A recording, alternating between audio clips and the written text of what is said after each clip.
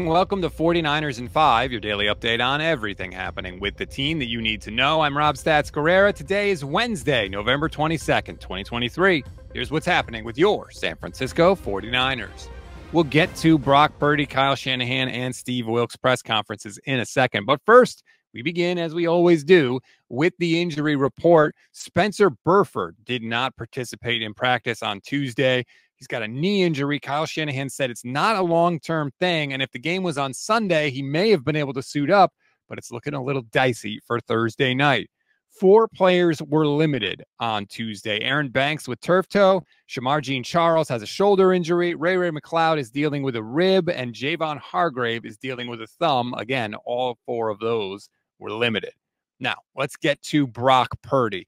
Brock, you've faced Seattle 3 times now. Does that make your preparation for this week a little bit easier? I mean, I don't think so. Obviously, it's a new year. The situation of this game is a little different. The personnel is a little different.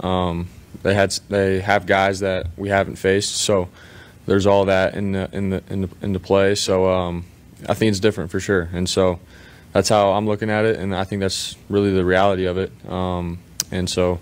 They're a good team, so we're not going in thinking, oh, we beat these guys however many times before. It isn't like that. This is a new game, new team, and that's how we're looking at it. With the way Brock has played the last 2 weeks, honestly, I feel like we're getting to the point where teams have to prepare to stop him and not the other way around.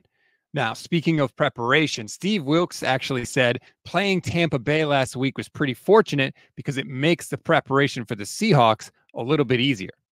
Short week.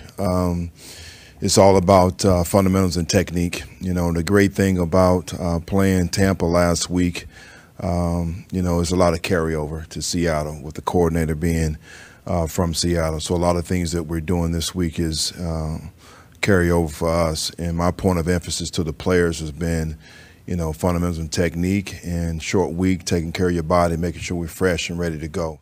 This will be a nice little test for this new look Steve Wilks defense. You're playing a good team who's very familiar with your personnel. Let's see if the Niners D looks as good as it has the last 2 weeks when they're up in Seattle on Thursday night.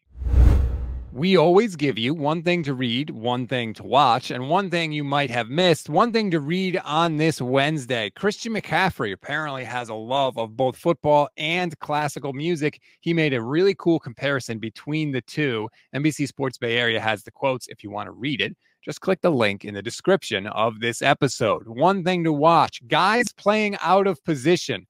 They're thin along the offensive line, as you heard at the top of the show. Obviously, safety is a little bit thinner with the loss of Talanoa Hufanga. So, Kyle Shanahan, could we see some guys playing out of position against the Seahawks?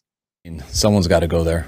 So when you lose certain guys, you got to always have that plan, just like at O-line when you lose a certain amount of guys, just like at quarterback when you lose a certain amount. So, there's no third strings on an NFL field.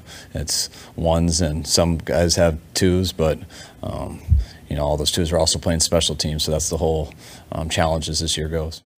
Well, that wasn't exactly reassuring, was it? Oh, by the way, the Niners did try and add to the offensive line, signing guard Ben Barch. He has experience at both the left and right sides. One thing you may have missed, the Rolling Stones are coming to Levi's Stadium this summer. The group announced a new 16-city tour across the United States and Canada. They will be in Levi's July 17, 2024.